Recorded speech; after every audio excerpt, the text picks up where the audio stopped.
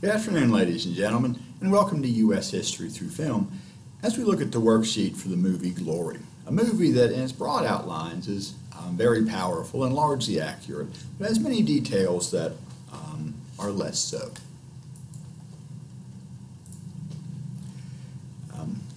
Now, number three mentions that Colonel Shaw has been given the rank of captain by his company. And that's to show how both in the U.S. and Confederate armies, soldiers often elected their own non-commissioned and commissioned officers, often all the way to the rank of captain, sometimes all the way up to the rank of colonel of the regiment. That had been a tradition in the U.S. Army since the Revolutionary War, meant to make it more democratic. The United States Army, though, began to significantly reduce this by 1863, because men who campaigned to become and remain officers often didn't end up disciplining their men effectively. And sometimes the popular leader is not always the best leader. But the U.S. Army never completely eliminated the practice, and it remained common in the Confederate Army till the end of the war. Number 5. In the hospital, Shaw hears a rumor Lincoln's going to issue the Emancipation Proclamation, although it may not affect the border states, and both are true. The Emancipation Proclamation was issued following the Battle of Antietam, depicted at the beginning of the movie, but did not apply to slaves in the border states or slaves in areas in the South that had already been reoccupied.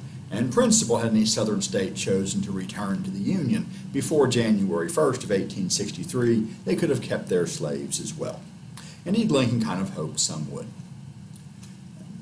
General 18, General Hunter rounded up a bunch of slaves and called them contraband, number 8, not number 18, is mostly correct. In fact, as early as August 30th, 1861, Union General John C. Fremont had issued a proclamation basically freeing all the slaves in the still loyal border state of Missouri. But Lincoln countermanded that order for fear of driving Missouri into secession and relieved Fremont of command. May 9th, 1862, General David Hunter, mentioned in number 8, declared all slaves in Georgia, South Carolina, and Florida to be forever free. But Lincoln revoked that too, and because there were still some pro-Union slave owners in those Confederate states who complained. Although back on May 27, 1861, General Benjamin Butler had declared that any escaping male slaves who reached Union lines would be considered contraband, war materials subject to search and seizure as a war measure, and not returned to slavery. And Congress backed that up with a series of confiscation acts, allowing the U.S. Army to free slaves owned by pro-Confederate Southerners in rebellious areas. In number 9, Robert Shaw is introduced to Frederick Douglass, who was famous as an escaped slave who became a writer and public speaker, which made him enough money to buy his own freedom and that of his family. 2 of his sons joined the 54th Massachusetts, and I regret they were not depicted in the movie. His 3rd son recruited other black volunteers for the Army. Numbers 10 and 11. The governor of Massachusetts wants to raise a regiment of Negro troops called the 54th Massachusetts, with Shaw as its leader, is true.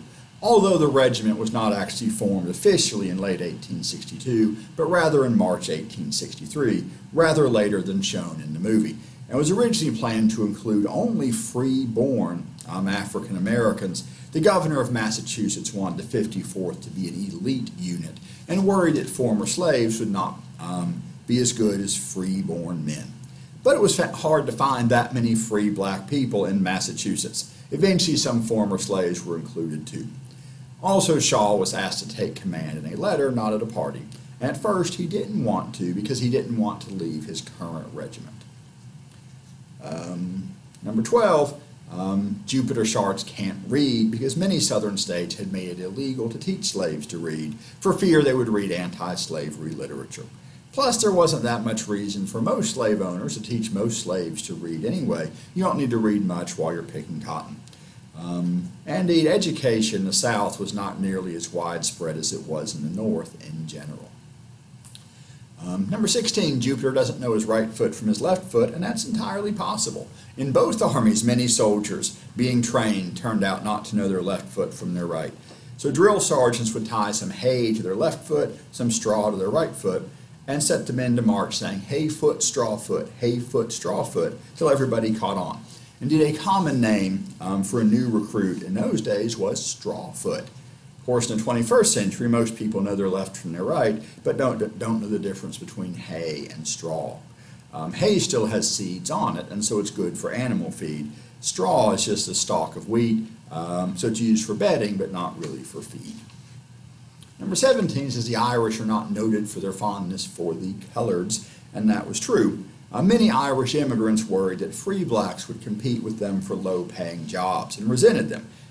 Even more than most people resented them at the time when prejudice was pretty common everywhere. Numbers 18 through 20 were all true. Confederate Congress had said that any black soldier carrying weapons would be returned to slavery. Any black soldier in a federal uniform would be put to death, as would white soldiers in command of black troops. Indeed, many black soldiers who surrendered were massacred rather than imprisoned. Number 21, when the black soldiers get a 57 caliber rifle, it's not quite right. They're actually 57.7 caliber, but it's true that both sides in the war often used British-built Enfield rifle muskets, as these soldiers are depicted getting. The South in particular was dependent on weapons from Britain, but the North used some too. Number 22, Thomas has heard a rumor black troops will only be used for manual labor, and it was frequently true that black troops were not put into combat. It was assumed they would be cowards, although in fact those that got the chance often served very bravely.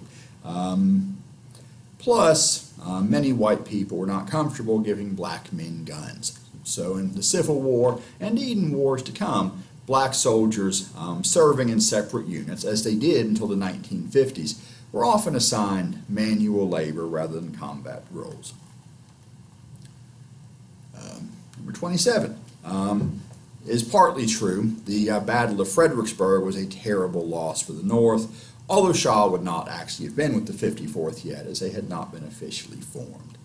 Number 29 shows Tripp being flogged for desertion, while in fact he could have been executed for that.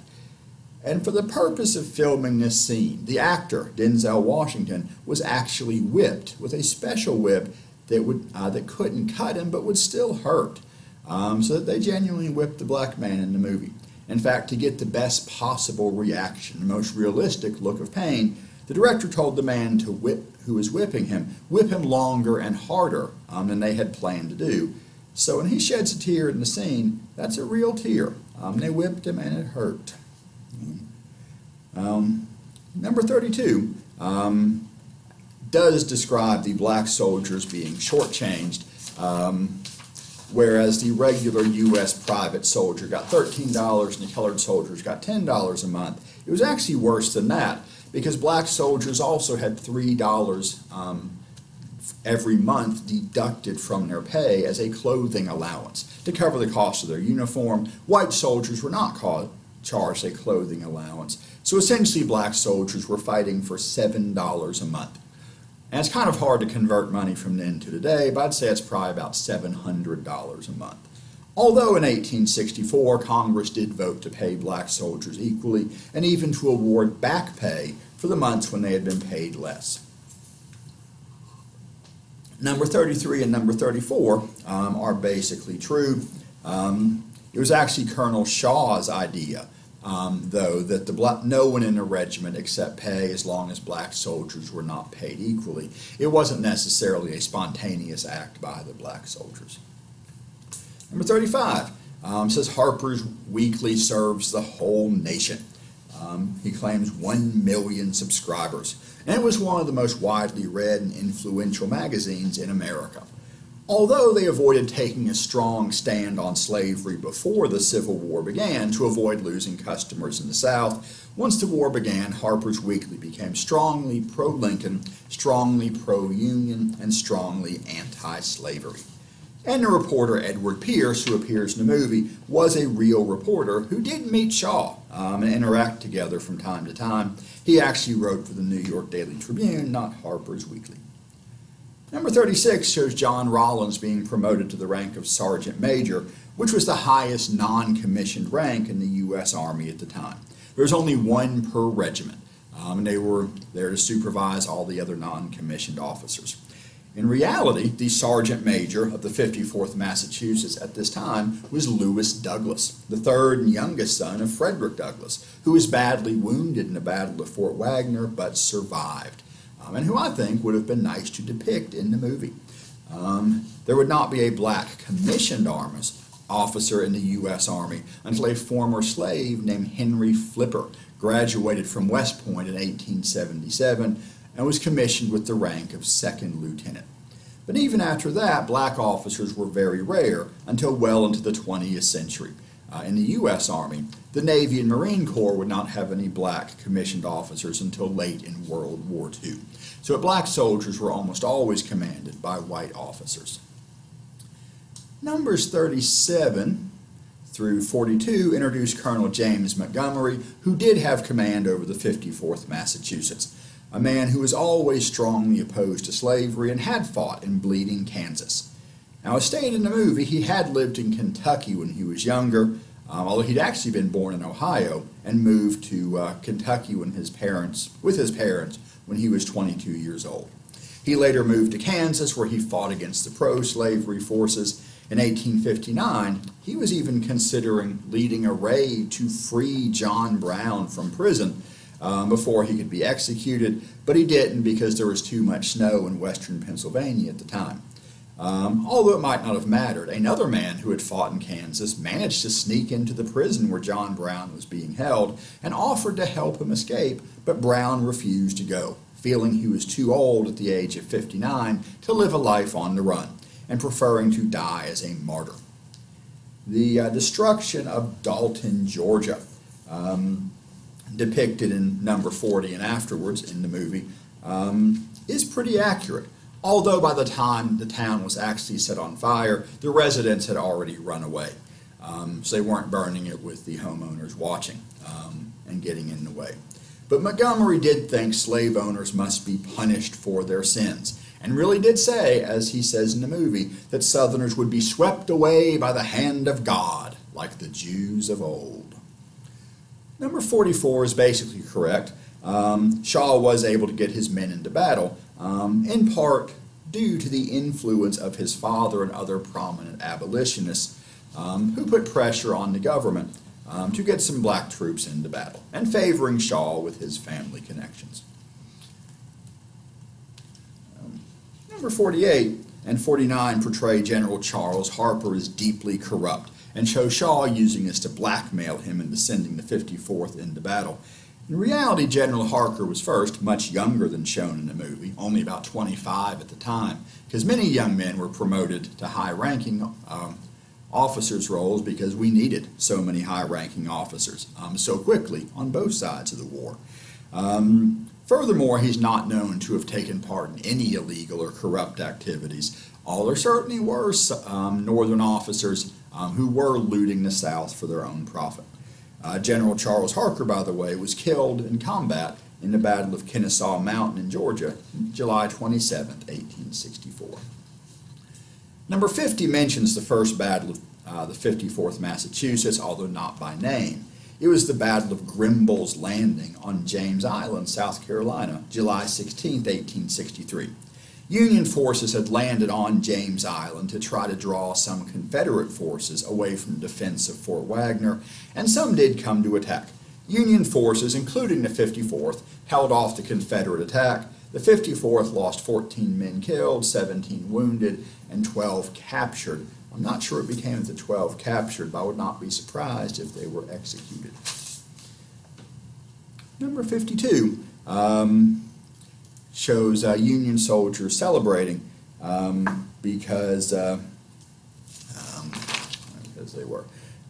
Lee had been turned back at Gettysburg and Grant had taken Vicksburg on the 4th of July, which of course is true. Both of those were very important Union victories of the war, often considered the turning point of the war. 56 is true. Fort Wagner, also called Battery Wagner, was one of the forts defending Charleston Harbor. Although at the time of the Second Battle of Fort Wagner depicted in the movie, the fort was actually defended by 1,800 Confederates, more than the 1,000 stated in number 57. Number 60 is true. Before the battle, Shaw gave his personal letters to the reporter Edward Pierce, who did take them back to his family. Number 62 is in which Thomas takes the flag is not quite right. For one thing, of course, Thomas is a fictional character. Indeed, the man who asked the question was not Shaw, but a General George Crockett Strong, who was in overall command of the assault. And it was Colonel Shaw who said he would pick up the flag if it fell. When the flag bearer actually fell, a black soldier, Sergeant William Carney, was the one to pick up the flag and carry it all the way to the bulwarks of Fort Wagner, where he remained under enemy fire until the 54th was forced to retreat. Sergeant Carney struggled back to Union lines with the flag, receiving 4 wounds from which he recovered. It is the first action for which a black soldier was awarded the Medal of Honor. General Strong was also wounded in the battle and died of tetanus 12 days later. The depiction of the battle itself, though, is fairly accurate, although the Union soldiers are shown approaching the fort from the north when they really approach it from the south, but they filmed it that way because the lighting was better. And number 66 shows all the men killed in the attack on Fort Wagner being buried in mass graves, with the white officers buried with their black soldiers. The Confederates considered this an insult. Shaw's parents said they considered it an honor. Although Shaw was not buried in his full uniform, most of his things were stripped from him, both as an insult and to be kept as souvenirs. Although one Confederate officer managed to purchase Shaw's sword and sash from the man who originally looted it and had those sent to Shaw's parents.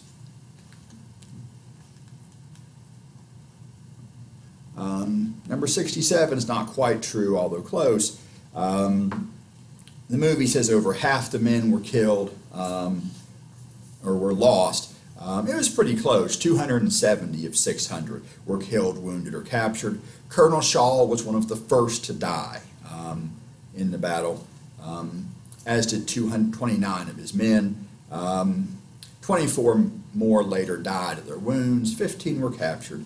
52 went missing in action and were never accounted for. 149 were wounded. However, many soldiers, over half, did survive, and the flag was never captured, and thanks to the bravery of Sergeant William Carney. Still, a 45% casualty rate's awfully high, the highest the 54th Massachusetts ever suffered. Furthermore, considering that the 54th Massachusetts was just one of 14 Union regiments involved in the attack, it is thought that over 1,500 Union soldiers were killed, wounded, or went missing in the Second Battle of Fort Wagner. The commander of Fort Wagner itself, General Johnson Haygood, stated he buried 800 men in mass graves, where they may have poisoned the fort's water supply as they decomposed.